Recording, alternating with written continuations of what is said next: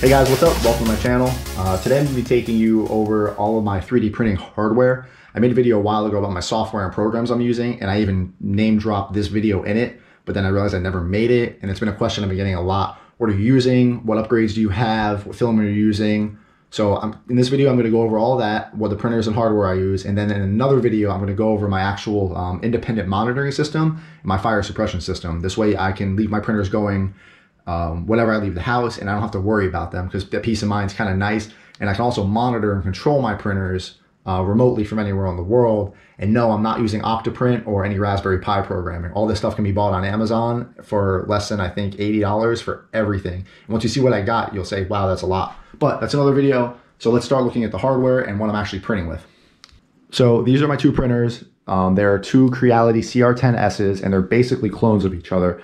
Minus that this one has Z braces and this one doesn't, and I'll explain that later. I got this one for about $450 brand new at the time. I think you can get them a little bit cheaper now. There's newer versions, the V2s, the Pros, that are probably worth the money, but this one works if you're just looking for a workhorse to print tall parts, as opposed to something like a smaller Ender-3, which is good for quality and, you know, detailed little figurines. I got this one for about $200 used. The guy was having problems with it and just sold it because he couldn't figure it out. Turns out it was built wrong from the factory. There were bearings that were installed wrong, belts were wrong, bearings were in the wrong spot. He was pretty much doomed from the get-go, and he had no idea. He just didn't understand the hobby enough, and he didn't understand the machine enough, which can, you know, it happens. If I hadn't learned so much on this one, I would have never been able to rebuild this one and get it printing beautifully. And now they both print exactly the same, with the occasional little error glitch. That's why that one's wearing a dunce cap right now, because it's giving me slight issues. Anyway, out of the box, this thing's gonna work beautifully. The only problem I had immediately was I couldn't get my bed to stick. I had adhesion problems with this factory glass bed, and a lot of people do. The glass can actually warp and bow really easily. So there's tons of information on what to do with this. You can get better glass beds, you can get mirror beds, you can get solid beds, you can get fiberglass beds. I went with this option, and I will never look back. It's a magnetic flexible bed. So there's a magnetic pad right here, and then a little aluminum pad. And what it does is it solved all my adhesion problems right off the bat, which was amazing. All my prints stick. I wash it maybe once a week, and then I'll pop it off, flex it in half, pop the print off, put it back on, good to go. And since it already has that kind of, you know, smooth, flexible tendency, it won't really warp by itself. It sticks back to the heat bed, and it's good.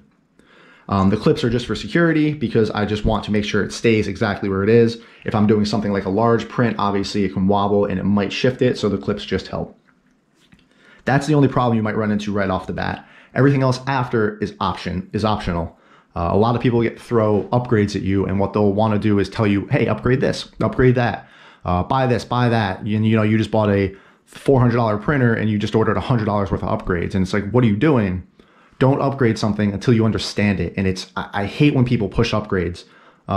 If you don't know why you're upgrading it, don't upgrade it. How can you know that you should upgrade your metal extruder if you don't even know what the normal extruder is? What's your Bowden tube? What's the difference between a Bowden tube and direct drive? Why would you want stepper dampeners, or why would you want a silent motherboard? So understand your machine before you start upgrading it, and it helps you learn better. So when you have a problem, you don't know if it was that part you installed wrong. Because if you install this Bowden tube wrong, you have a nozzle blowout.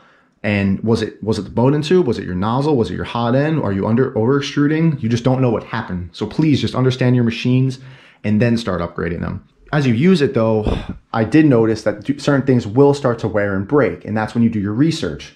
So if you look on this Ender-3 right here, you'll see that this is plastic, a black plastic arm that, you know, flexes, and it has spring tension on it at all times.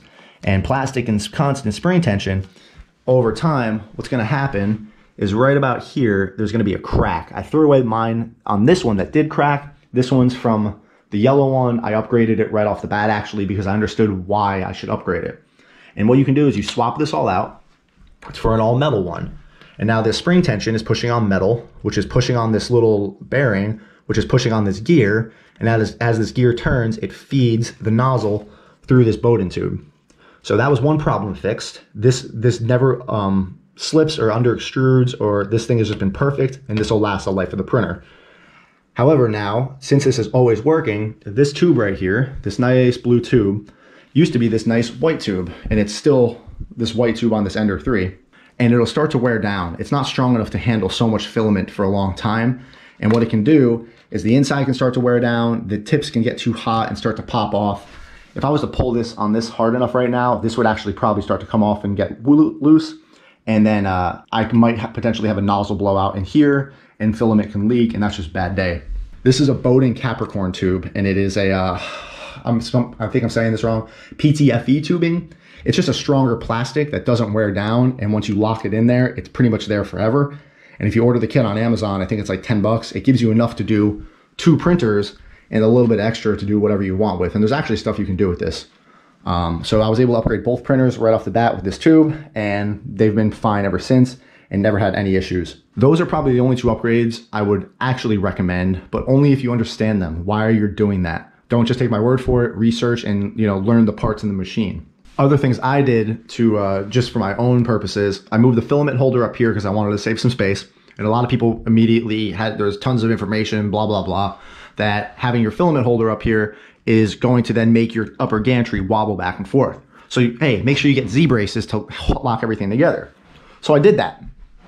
But what's cool about having the 2 printers is I'm able to test upgrades, what works, what doesn't. And you'll notice this one doesn't have Z-braces because I never noticed a single difference. And I've printed, as you can see, I've printed some pretty tall stuff for the suit, and I never noticed a single difference in print quality no matter what I did. Anything that caused weird issues was unrelated to the fact that I had a tall print and it was wobbling. So take that with a grain of salt. I'm sure if I was printing at a faster speed, it might matter, but I'm printing at 50 and 60 millimeters per second, which really isn't that fast at all.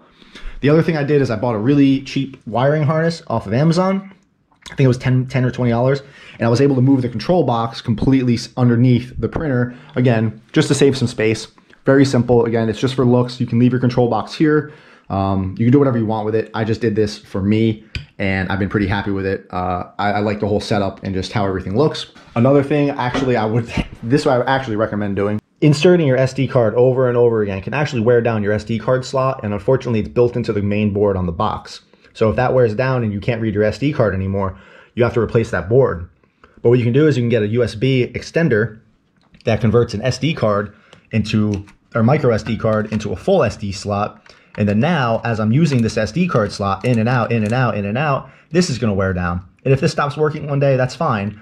I can put this in and out 20, 30,000 times, but I only put that one in once. So that can help extend the life of your printer, of your main board and your control box. And it seems to be working, and it's a little bit easier just having access to this and not having to worry about damaging my board. I still need to buy one for this, and I've just been lazy. I also printed up some feet just to kind of hold the box up. I under extruded like really bad, so I taped it all together. It works. I really don't care. Another thing I actually did was upgrade these little springs right here. And what they do is they hold your bed when you level it. They keep the bed nice and level and flat as you adjust the knobs. This isn't required. I really didn't notice too much of a difference with it. And it's especially not going to matter on these smaller printers because the bed's so small.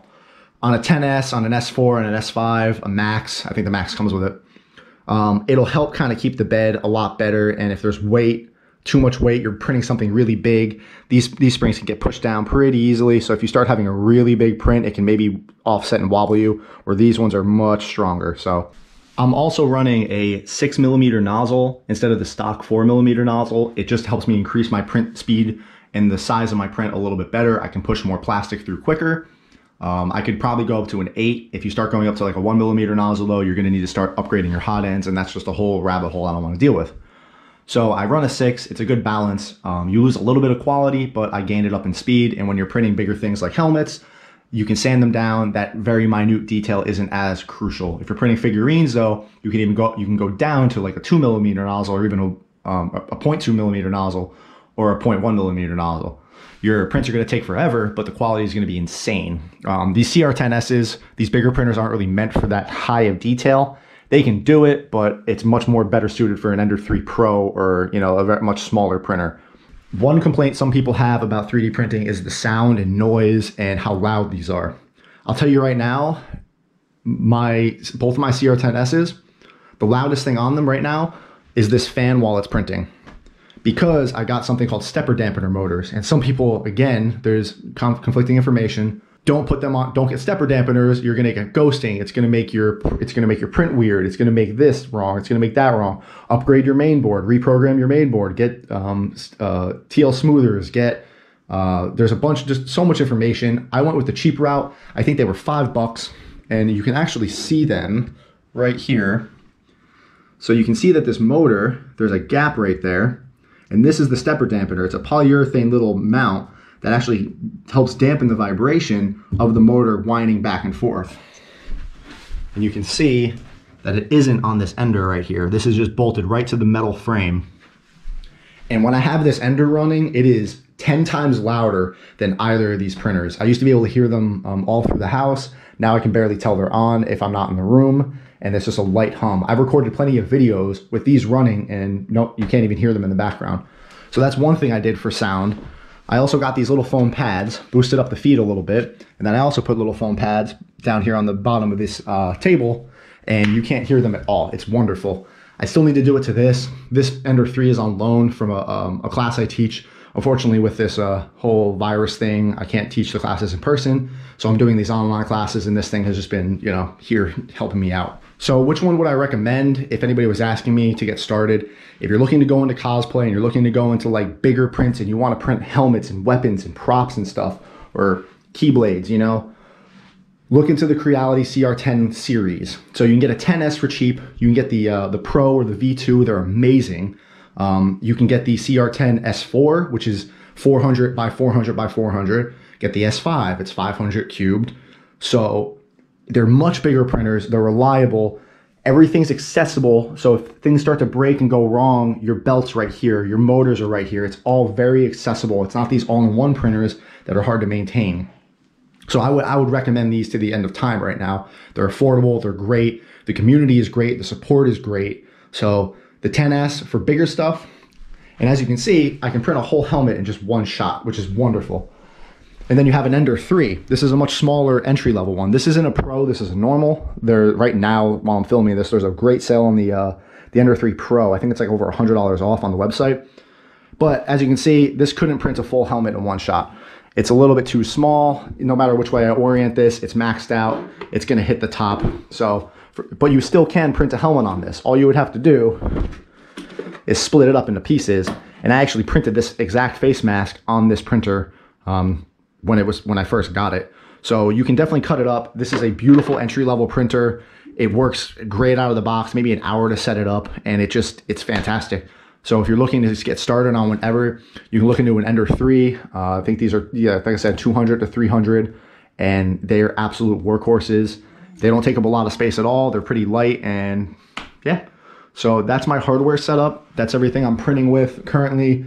There'll be more videos, and if I ever upgrade these printers or get new ones, I'll make sure I you know, swap them out and update this video. And then in the next video, I'm gonna also be talking about my monitoring system and fire suppression system and all that. So thanks for watching, and you guys have a good day.